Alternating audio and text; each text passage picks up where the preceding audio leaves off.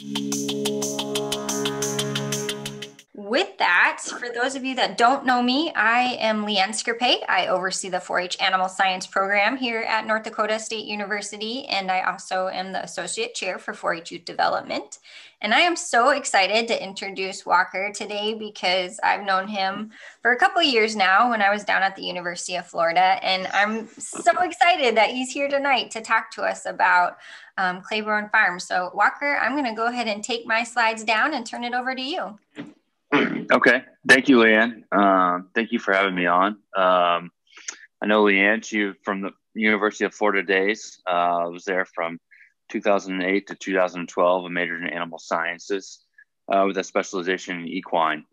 So got to know her there. I graduated from the University of Florida in 2012. And shortly thereafter, I went and worked at the racetrack with a horse trainer of ours for the remainder of 2012. And then there was a shakeup at the farm, and I came back, and I actually was our vet tech for a whole breeding season at our farm in Paris, Kentucky, for the year 2013. And then my dad took over the farm when he was 22 years old after his dad abruptly passed away. And I was thrown into the chair, and I've been there ever since. So, Leanne, if you want to go to the next slide. Claiborne Farm, we are a thoroughbred operation in Paris, Kentucky. We have about 3,000 acres, and we have about 100 full-time employees. We actually started as a horse farm in Virginia shortly after the Civil War. And my great-grandfather started racing horses as a hobby. And then my great-grandfather inherited some land from a lady that he married. And they decided to move the operation from Virginia to Kentucky in 1910. So I'm fifth generation horseman, fourth generation to run the family's farm. And here we are today. And we are a full-scale thoroughbred operation. We have about 180 foaling mares, 150 yearlings, about 40 maiden mares, and 13 stallions, five teaser stallions. And we have about 60 of those mares would be our own. And then the rest would be a lot of clients. We have clients from all over the country: California, Washington, New York, Florida.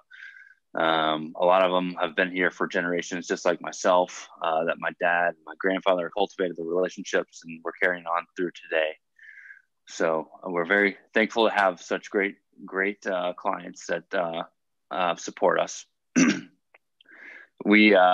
A little bit about us. Like I said, we do a little bit of everything in the horse racing industry. We have about 25 horses in training.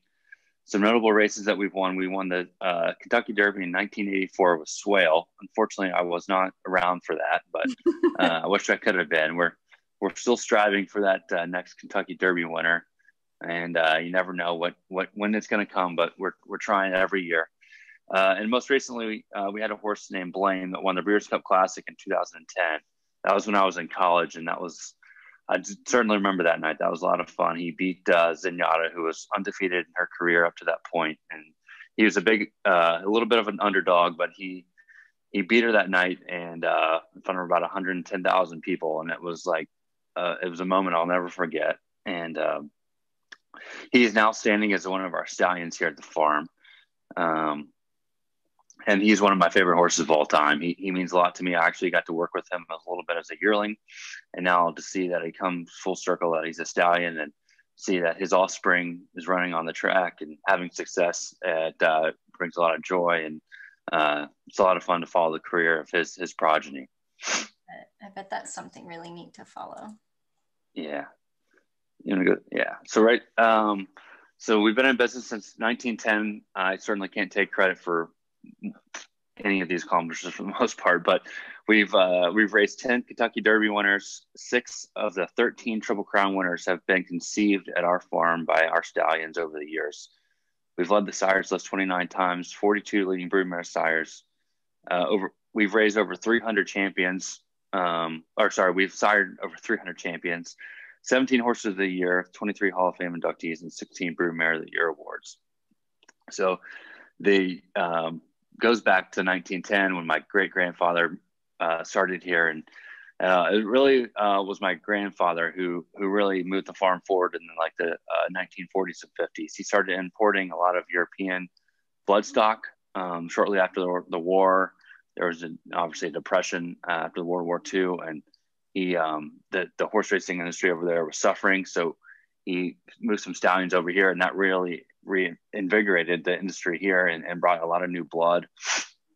And ever since then, my grandfather and my dad have done a great job moving the farm forward, and that's what I'm trying to do currently.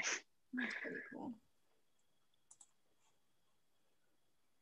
So, like I said, we have about 180 mares expected to foal this coming year. It's obviously very busy from about the middle of February or middle of January to about the middle of May. One night we might have no mares foal, and the next night we might have 7. We have a resident veterinarian that lives on the farm, thankfully, that's always there if there's any issues whatsoever. But we actually have a guy that works on the farm. He's been here for over 50 years, and he foals all of our mares. And his expertise and experience is unraveled, and he does such a great job. And we're so thankful for him and everything like that. Let's see, we have 13 stallions. The breeding season runs from, we open our breeding shed on Valentine's Day, and we actually end on July 4th. Cool. So once we're full of mares and once we're breeding stallions, it really gets crowded on the farm. There's a lot going on. There's never a dull moment. So we're pretty quiet, thankfully, for the month of the rest of November and December. But about January 15th, once we start having some foals, that we kick into high gear, and March and April is just crazy around here. So a lot going on. I can't even imagine. As I said, we have 13 stallions. They range in stud fees from $5,000 to $150,000. Algorithms is $5, Blames 30, Catholic Boys 25, DeMarshall is 5, First Samurai is 15, Fighters 40, Ironicus is 5, Lee's 5, Mastery is 25, Orbs 5, Run Happy's 10, Warfront's 150,000, and War of Will is our new stallion this year. He just ran in the Breeders' Cup a couple weeks ago, and his stud fee for 2021 is $25,000. Wow. We don't overbreed our stallions. The most we breed is about 140 mares. It's right now, there's actually a new regulation that's come down the pipeline that the Jockey Club has recently implemented, and that starts in 2022, that no horses from that age group and beyond will be able to breed more than 140 mares a year. Because right now we're running into a little bit of a problem where some farms are taking advantage and they're breeding their stallions to 250 mares or more. And it's just not sustainable for the industry. It's creating a lot of inbreeding and soundness issues. Mm-hmm. So thankfully the Jockey Club has taken an initiative to hopefully stop that and diversify the gene pool, which we so desperately need. So the most we would breed, Mastery, I think, bred last year 141 mares, and that was the most any stallion will ever breed. We like our stallions to breed about 115, 120. So. And Walker, for those of you on the call that don't know about thoroughbreds, can you tell us a little bit about how the thoroughbred industry is a little different than, let's say, the quarter horse industry in terms of AI? Yeah, so they all require live cover. So to be a registered thoroughbred, you have to be conceived via live cover. That certainly takes a lot of effort, and there's some, that's why we don't like to breed our stallions to a lot of mares, because their libido will drop. We think their longevity increases when we manage their stud books. So we would be on the conservative side compared to many other commercial breeding farms. That's very cool. Sales, like I said, we just got done with our November sales. It's an open sale.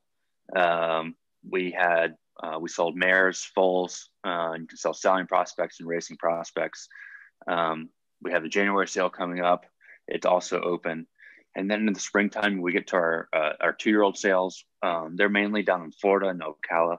We don't really consign much there, but we'll have a couple that we sell. And then September is our biggest sales season. That's when we sell a bunch of yearlings. This past year, we sold about 60. Our normal number is about 50, 55. So there's a lot of work that goes into that, sales prepping leading up to it. And that's when we sell our majority of our crop. It takes a lot of money to breed these stallions and run a farm that has 100 employees.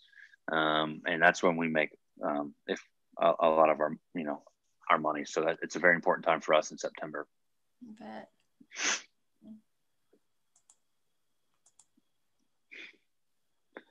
bet. Tours, we offer about tours 7 days a week. So if you're ever in the area, you'd love to come out. We'd love to have you out and see our stallion complex. We, like I said, we have 13 stallions, and our stallion grooms do the tours. They run at 10 a.m. and 11 a.m. And we average about 10,000 visitors a year from all over the country. We have a lot of return visitors. They love bringing their family out and friends and showing them the farm. And we're very open. We're one of the first farms to offer these tours, and it's since caught on. There's some initiative called Horse Country in the Lexington area, and it's a conglomerate of all farms, and it's kind of the tour process is streamlined through it. And I'll be happy to answer any questions about that. But we're very proud of our tours, and we that's our visitor center there that you see in the screen. There's a little merchandise area. You can watch some old footage of our stallions and race footage, and it's fun. We just built it a couple of years ago. We felt that we needed to improve our customer experience or tour experience, and it's been a great success thus far. And I can definitely speak for the tours because I used to take my judging team there every year, and they will show you the breeding barn. They'll take you out and show the stallions, Secretariat's grave. And so really cool opportunity if you haven't been there. And Ryan actually has an excellent question. Welcome back, Ryan. He is asking, has COVID impacted your tours and visitors, or how has? Yeah, it did. So based off our governor's guidelines, we had to cut tours. We stopped them in mid-March, and we didn't take them back up until I think end of May. And we did 25%, I think, for June, and then like 33% for August. And then we've slowly opened it back up, but unfortunately there's new regulations now that just happened. That's actually going to affect tomorrow. Thankfully, our tours are not, it won't affect them because we've been at 50% the whole time. And thankfully, we can still be at 50%. But our max tour capacity is about 30 or 40. So we still have about 15 people a day that come through. And we really missing our visitors this spring. It's definitely odd. April and May are our busiest times of the year, and the tours are full every day. And it definitely was depressing not to see and share our experience and our stallions with the public. I bet. Oh, there it is. Yeah, so a lot of people love coming in on their tours to see Secretariat's grave. We get so many emails, and people love sending him flowers, especially around the Kentucky Derby. On the date of his death, people will send it, or when he's born, they'll send it. So he's just one of many of the headstones that you'd see in our graveyard that's by our stallion complex. These creatures were so good to us that we like to honor and respect them the best way that we possibly can. So that's part of the tour. Recently, I think maybe a knock on the thoroughbred industry is the aftercare. People always wonder what happened to them, but we have about 40 retired mares on our farm, including geldings. And we always, we put notes on our jockey club papers if we ever find one in a kill pen, which is rare, thankfully, but it does happen, unfortunately. We'll always take them back. And, we always are looking out for our horses that we bred, and we donate to aftercare facilities. And then we actually have a 5K that we host every year in September, and all the proceeds go to aftercare facilities. So it's very important to us that we take care of the animals that bring us so much. I'm gonna have to bring my friend Lindsay on the call out and go join and do that 5K. Yeah, love to have you. So, Leanne, obviously we have an internship program. I don't know, the audience might be interested if they're any college students or whatever, but we do offer 2 internship programs. It's a great way to get your foot in the door. We offer a breeding season internship program from January to May, and a sales internship program from June to September. And the breeding one, you see mares foal, you'll learn how to foal mares. You get a lot of experience with young foals that are just born, how to take care of them. And then the sales, we teach sales prep. Like I said, our big sales in September. So we start grooming our yearlings and preparing them. We have walking machines, and we groom them and bathe them and teach them how to stand out for clients and do all that stuff. So it's kind of 2 different spots of our business. And we also offer a vet externship. We have a resident veterinarian, and he would love to have some help from wanting veterinarians that are just trying to learn about the horse racing industry. That's really cool. All right. So that's a good brief overview. I'd love to answer any questions that anyone that might have. Heck yeah. So I have a few questions, and we'll wait until they kind of field in the chat box. So any question that you guys have, put them in the chat box and we'll get those fielded to Mr. Hancock. We are always curious, how on earth did obviously you're kind of in the family, but you didn't start out going into the horse industry. So tell us a little bit about your background. I know you kind of initiated that you were also at the University of Florida, but what was, did you ever plan on being the president? Like, how did that kind of come about? No, my dad told me at an early age, he's like, if you don't want to do this, it's something that you have to have a passion for, and you really have to want to do it. And if you think you're just going to halfway do something and you're going to do something else first, you can't just come back and pick it up at the drop of a hat. So I actually started working when I was 8 years old, the sales. I would rake the shed rows and, just do the little things that I possibly could. And actually there was like this really old mare or not really old, but there's this really easygoing mare that I was able to show when I was like 8 years old. So, but then I transitioned to, I started at the bottom, and I was weed eating the fence rows, and I was putting the hay and the straw in the barns. Started out when I was 13, and I've kind of worked my way up. So it was actually a great learning experience for me to see how the farm works from the inside out. And, my dad obviously was thrilled that I wanted to do it, but he never pushed it on me. And I think mainly because of that, I probably had more interest in the business. Yeah, that's really good. We have a really good question. Is your internship paid, or is it, tell us a little bit more about maybe some of the things you offer to your interns? Yeah, it's we offer housing, and it is paid. It's obviously, minimum wage or whatever, but we view it mainly to get your foot in the door and get experience. It's mainly for people that are recently graduated college, but actually we've placed a lot of people. Our interns, we always like to see them move along. One of our assistant broodmare manager was an old intern. One of our main stallion guys was an old intern. Troy Leanne, he was one of our old interns, and he's a manager at another farm. Oh, I didn't know that. A couple of farm managers that went through our internship program. So we view it as like a great first step for people that might not know a lot, or want to at least experience and see what they might think. They might want to make a career out of it. That's really cool. So one of, I guess, the perfect questions kind of surrounding internships or any employees that come to work for you, what are some of the skills or qualities that you're looking for when hiring somebody? I like to see someone that's dedicated and hardworking. Show up, just do the little things, show up on time, just have a passion and have a reason to be here. Don't view it as just, it's just a paycheck, actually take care of want to take care of the horses and build a bond with them. It's very important. We have a lot of generational employees here. We have actually a couple guys that have been here over 50 years. One of our I mentioned the foaling guy earlier, but our assistant yearling manager has been here for 53 years. Wow. A lot of our employees are very long tenured, 30, 40-year employees. And we have about 23 residential houses on the farm. I think that kind of builds a sense of community. It's very kind of a family-oriented business here. And we try and treat our employees just as good, if not better, than our horses. I love it. That's pretty cool. What is your favorite part about your job? I like how it changes from month to month. I mean, like I said, I just got done with the November sale, but right now it's kind of quiet. But January we're going to start foaling mares. In February we start breeding our stallions again.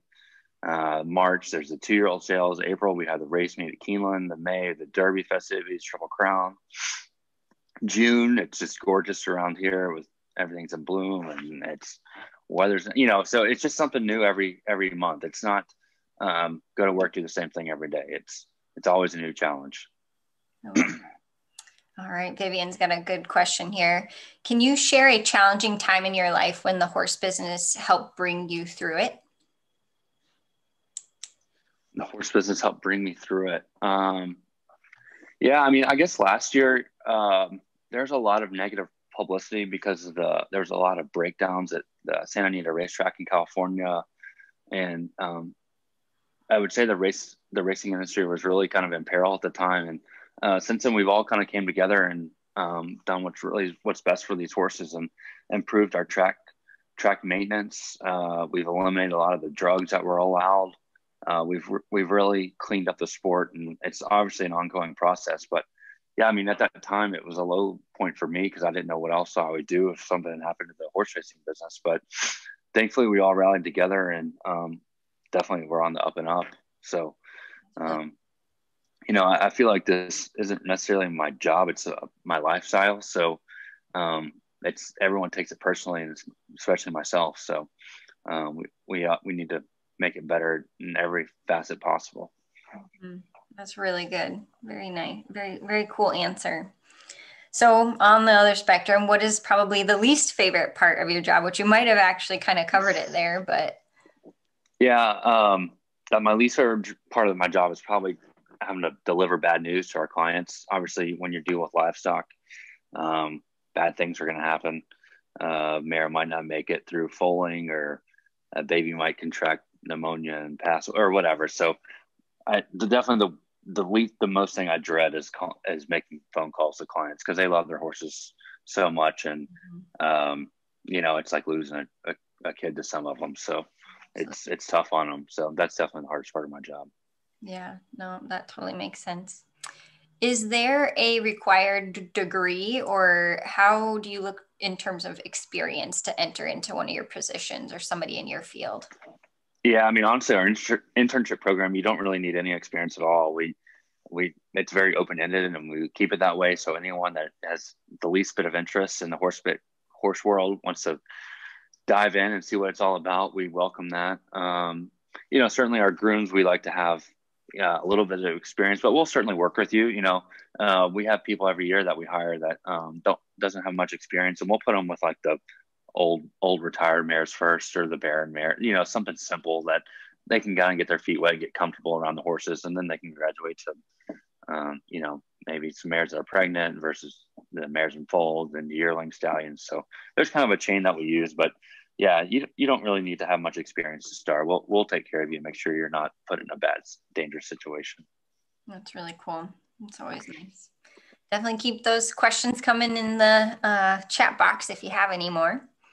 So I've asked everybody this so far because I think it's really important. I have a lot of college students come to me, and I have a lot of 4-H age youth that come to me, and they often come with maybe some self-doubt is getting at them. They're like, I can't do that. I'm just going to fail at it. What kind of advice would you give to somebody if you've maybe had a part in your life where you've failed at something, but you overcame it? What kind of advice could you give to those individuals?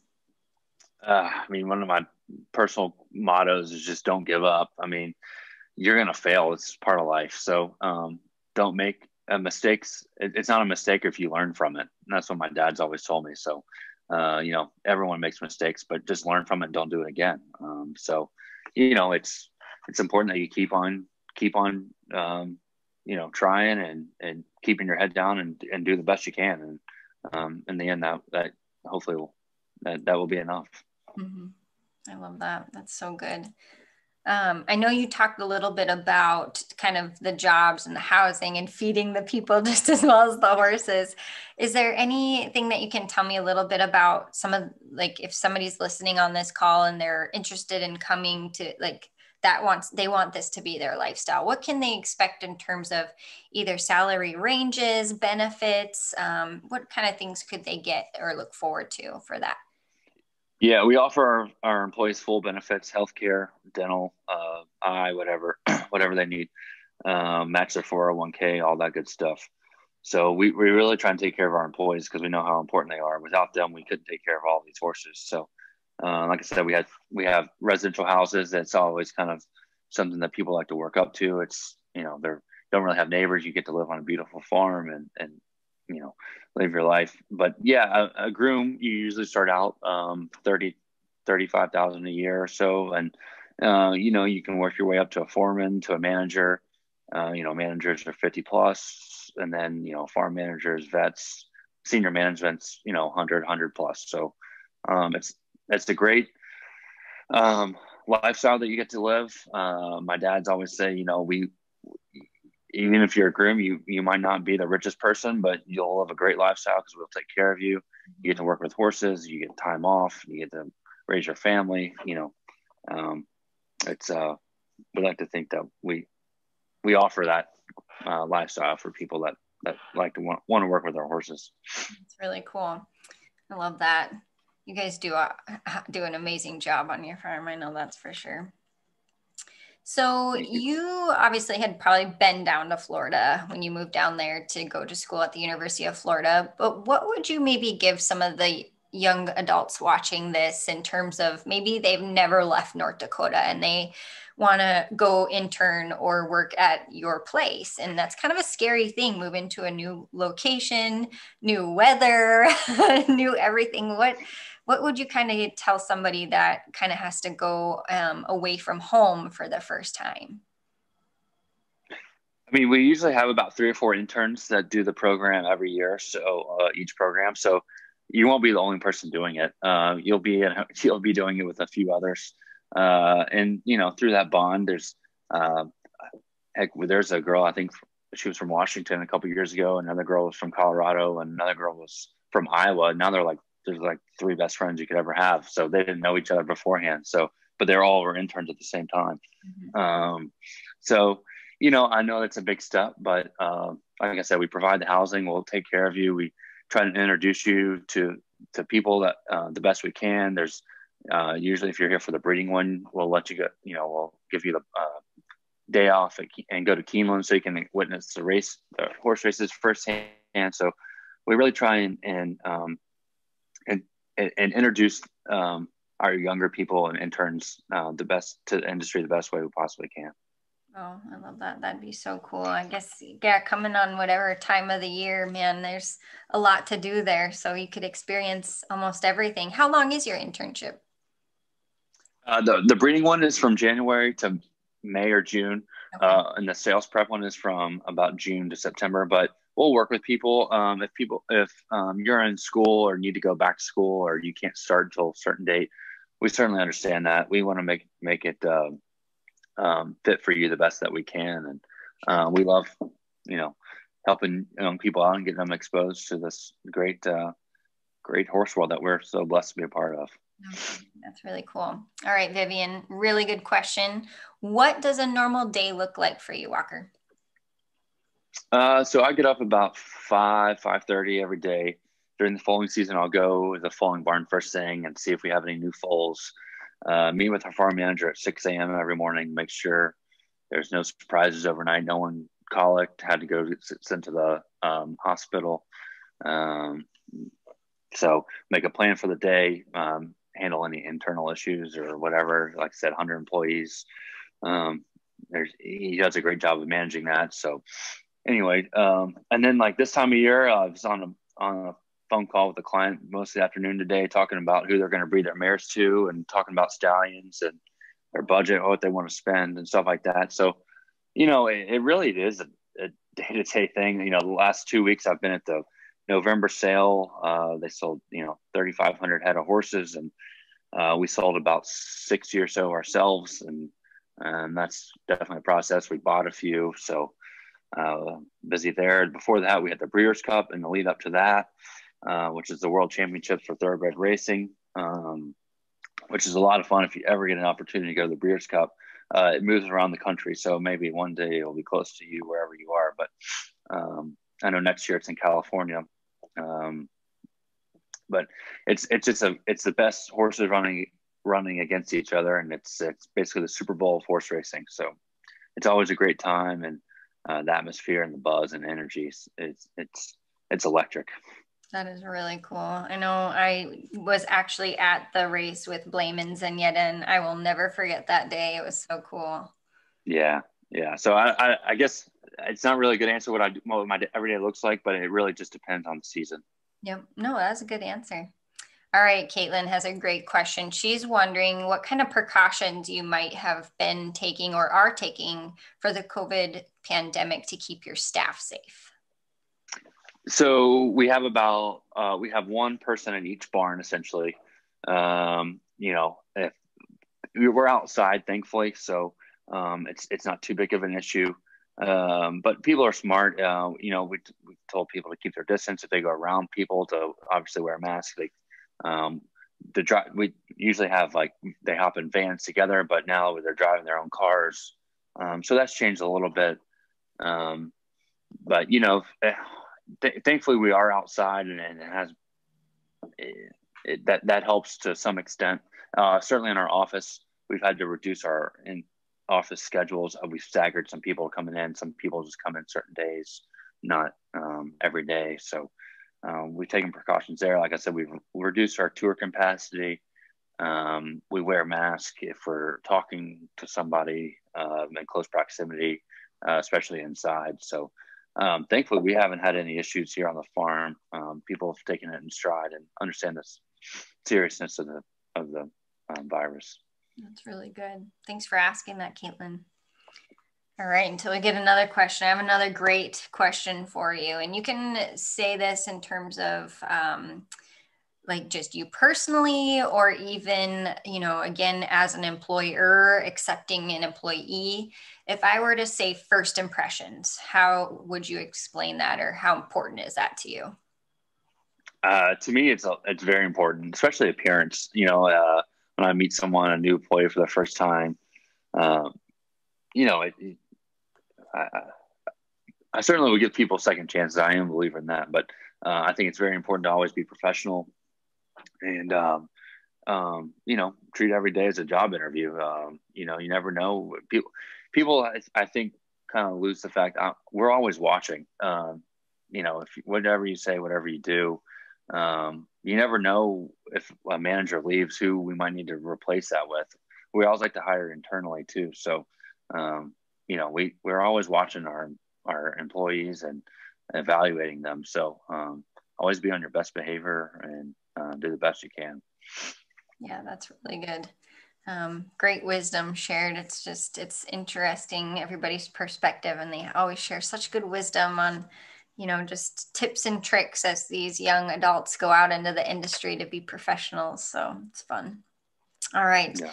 We have another good question here.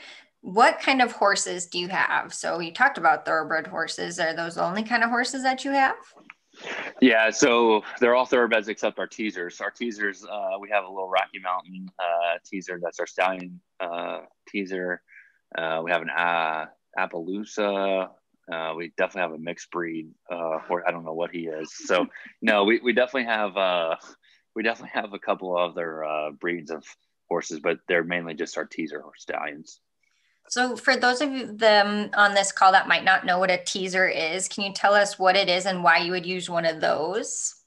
Yeah. So like I said, we have about 200 or so mares that we need to check to try and get in full for the next year. And you can't just sit there and palp every single one of them. So what our broodmare managers will do, they'll bring a teaser stallion into the barn and they'll run them by the stall. If the mare is showing estrus, then they'll mark her down and the vet will check her later that day.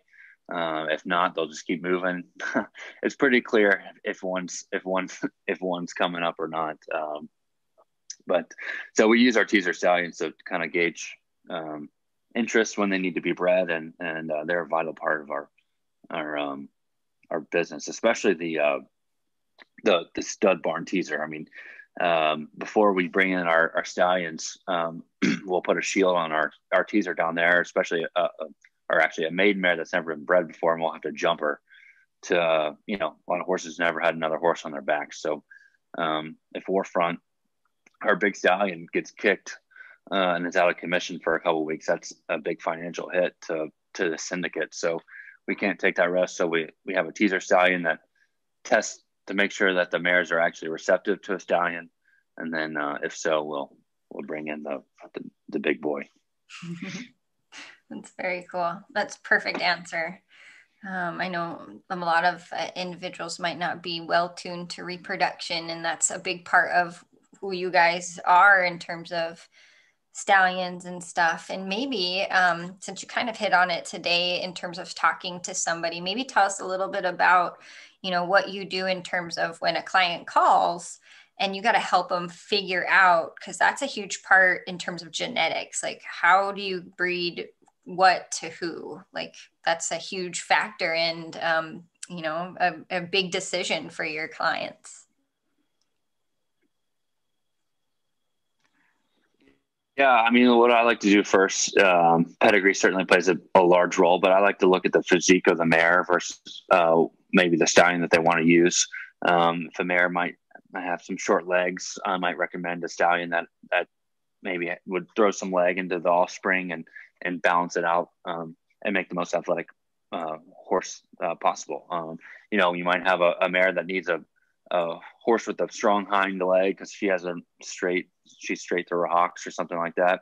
So, you try to identify a stallion that does that. Obviously, there's a price range. Stallions can range from 2,500 all the way up to 225,000. So, you need to have a budget.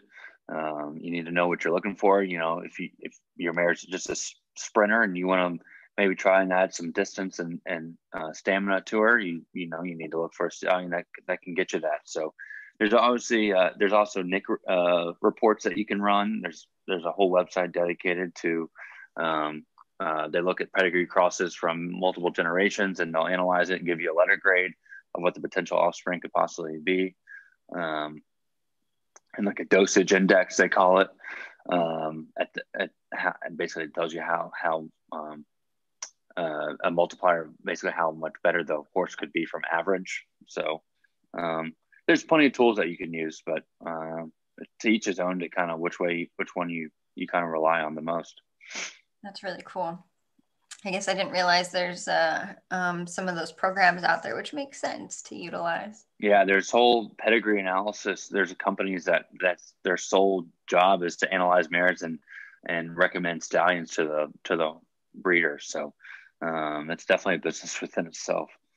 No kidding. In fact, Caitlin poses a good question here. Do you have any way to measure your genetic traits on a quantitative level? There's certainly programs that do. Like I said, there's dosage indexes that analyze inbreeding on stallions to the mares. But it's not like the cattle industry or the pig industry. I don't know much about that, but where there's like, when you breed this bull to this heifer, this is what's going to happen or whatever. So I would say the thoroughbred industry is maybe a little, at least the breeding aspect is not advanced in those terms, just because there's so much, I feel like, variability into what you're going to get. But no, there's not the answer to that, I guess, the short answer to that question. Right. I mean, you guys keep all of your racing indexes and stuff, but I'm not sure you'd have a far better idea than I ever would in terms of, when you say you're tracking the offspring to really evaluate, is Warfront's offspring specifically correlated to maybe this mare and this mare, they're doing really, really well. So that's a really good fit. Yeah, I mean, there's definitely like Warfront matches better with like, say, the APND line of mares versus the Stormcat line or whatever. So there's definitely some genetics that you can compare it to. But as far as qualitative numbers, there's not really anything that people put on a stallion versus a mare. Very good question. Let's see, what other questions do you guys have? I think I already asked you about other skills, because I mean, as a farm, you've got so many different options and so many different fields of work that can really be there on your location. So, the skill sets are very widespread for sure. Mm-hmm. And like you said, just to reiterate for those on the call, Walker mentioned you don't have to have experience. He's going, because one of my questions on here is what kind of training comes with the position. And you already mentioned that you keep your employees safe and those that are come to work there, and you'll train them up and kind of teach them what they need to know. Mm-hmm. Yeah. And, we offer an internship program, but there's also something called KIMI, which is Kentucky Equine. I can't remember what it stands for, but there's a whole internship program that's run through this organization based in Lexington. So they'll place people on different farms. That produces a lot of interns every year. I know there's like 20 or 30 a year, male, female of all ages. So that's also something to look into if you want to maybe broaden your horizons. Mm-hmm. That is a really good point. I have heard of that program. Thanks for bringing that up. Caitlin poses a great question. Do you take interns from another country? Yeah, absolutely. Yeah. Well, like I said, we offer housing. We are stationed here in Paris, Kentucky. It's only a town of about 10,000. So housing might be a little hard to find, but we have a house just solely dedicated to our interns. That's about 2 minutes away from our farm. That we'd love to house anyone that's wanting to work.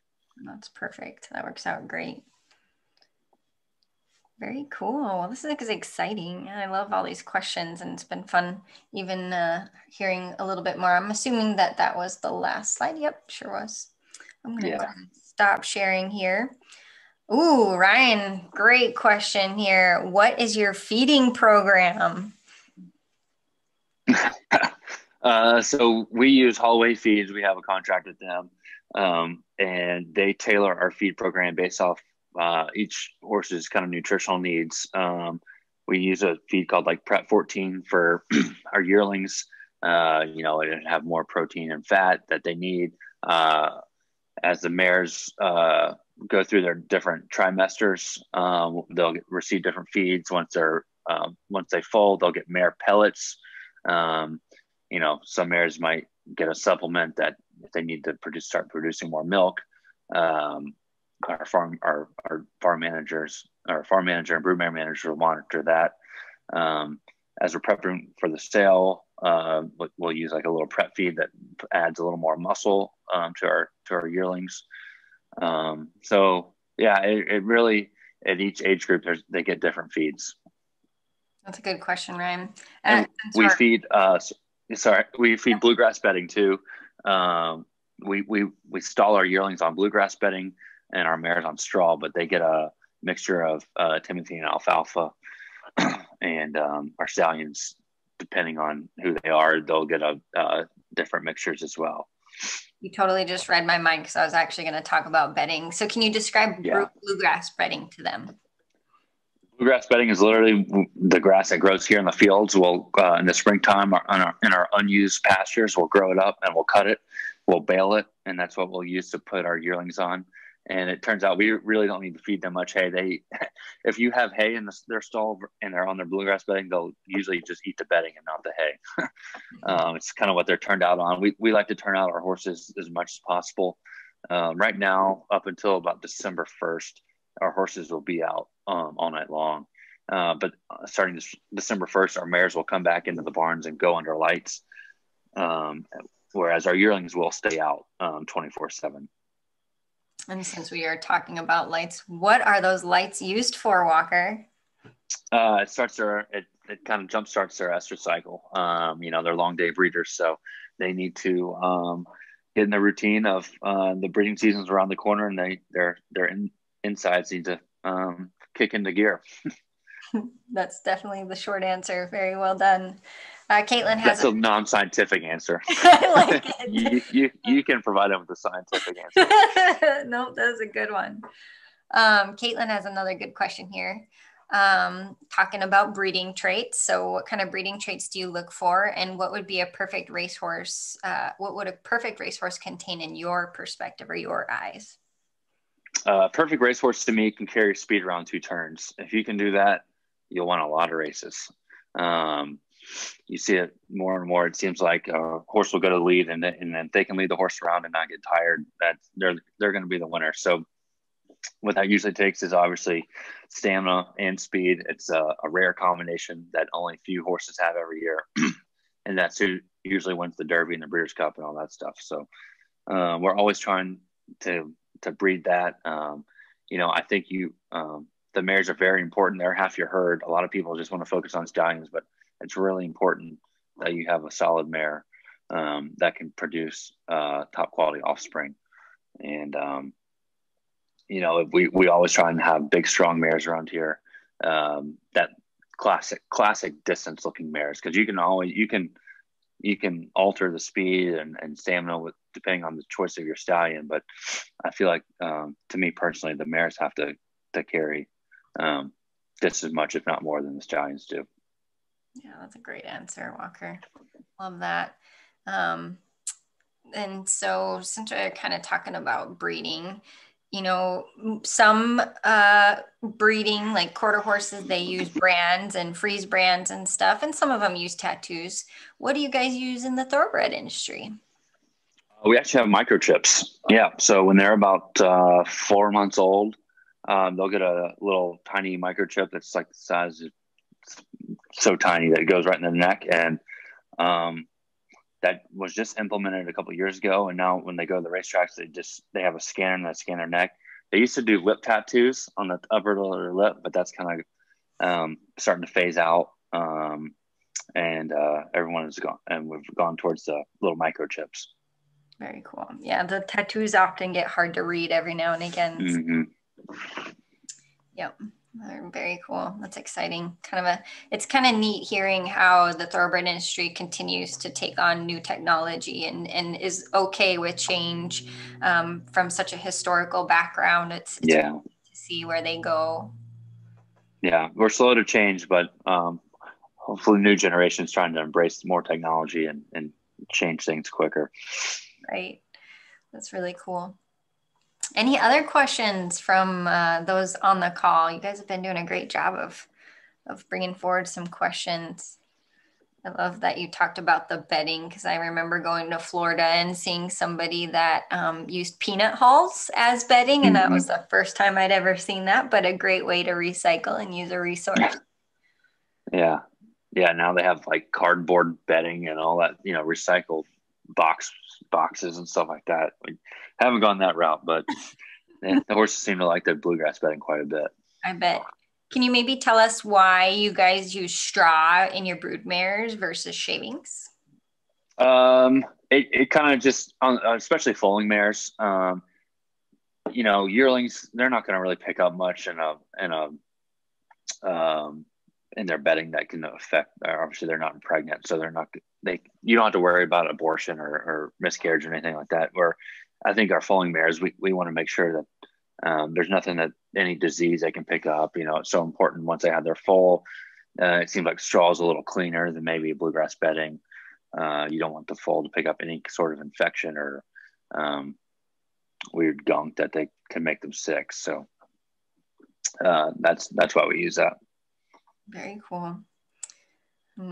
Got some good wisdom to share with these guys. I know a lot of times some people, use straw for livestock, but they haven't seen it actually in a horse barn before. So It's very good.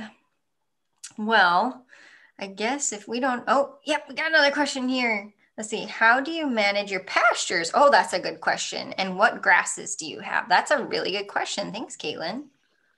We have a lot of bluegrass. It's kind of what we're known for here in Kentucky.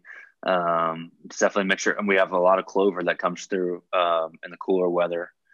So we definitely need to monitor. when that clover's blooming in the late spring and the mares get all saliva coming out of their mouth. You want to be a little careful. You don't want to get too fat.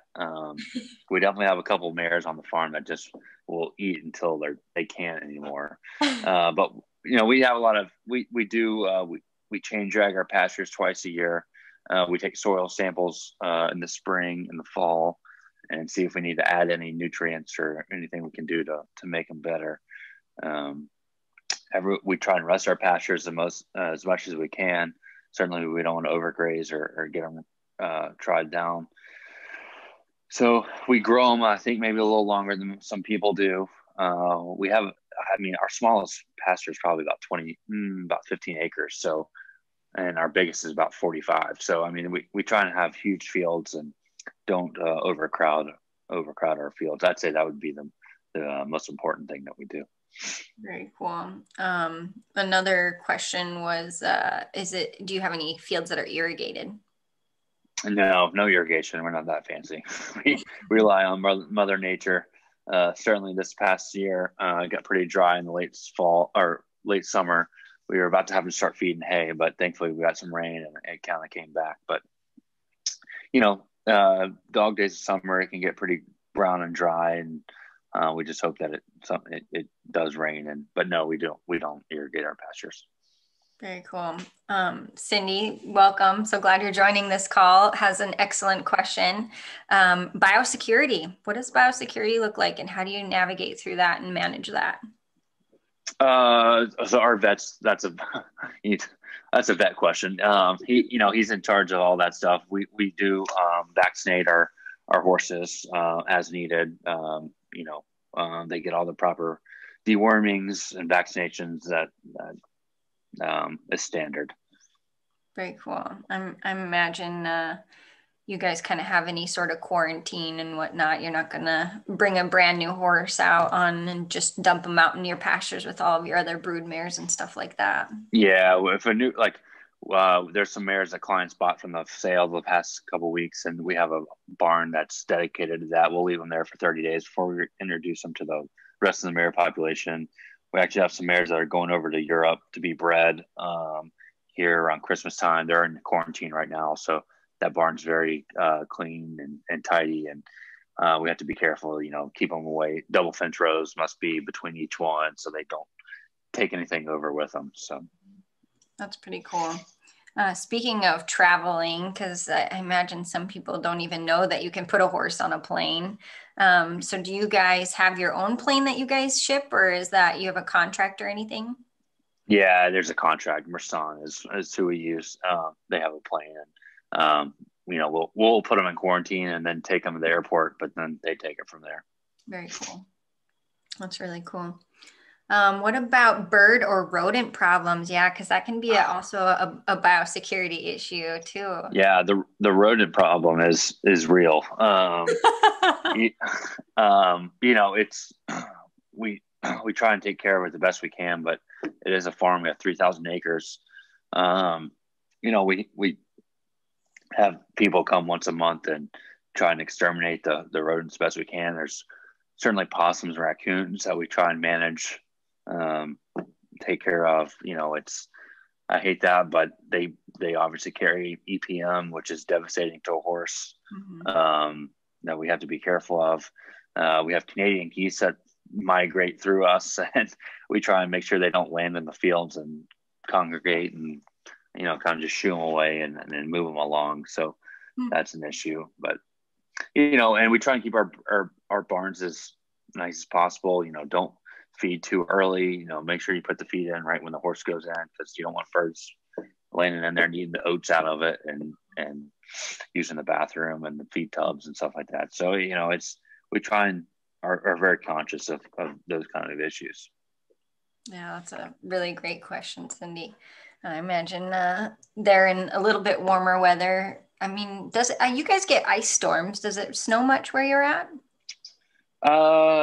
It'll snow a couple times a year, usually not very significant, but yeah, ice storms are the worst for us. Mm-hmm. That's what I thought.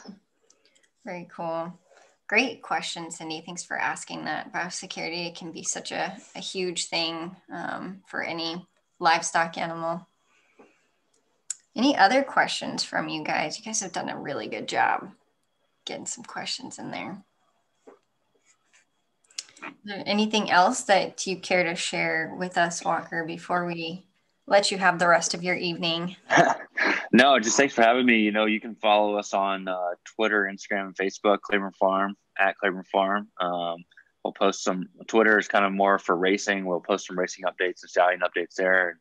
Instagram's good for pictures and everything like that, certainly. And Facebook, we all encompassing kind of tour information and all that stuff. So follow us on social media, and we hope you all can come and visit us if you're ever in Central Kentucky. Yeah, they have some adorable baby photos on Instagram, so love watching those come through breeding season. Well, thank you again, Walker, for your time and kind of sharing with us. We really appreciate all of your wisdom and the feedback just for our youth to kind of gain in terms of perspective for your industry, because it's a pretty amazing industry. So, oh, thank you. Yeah, if anyone has any further questions, let Leanne know, and she can direct them to me. And absolutely. Love for anyone and everyone to get involved as much as they can. Yeah, with that, we will see you guys later on the last one on November 24th. Thank you again, Walker. Have a fantastic rest of your night. Thank you, Leanne. Thank you, guys. Bye.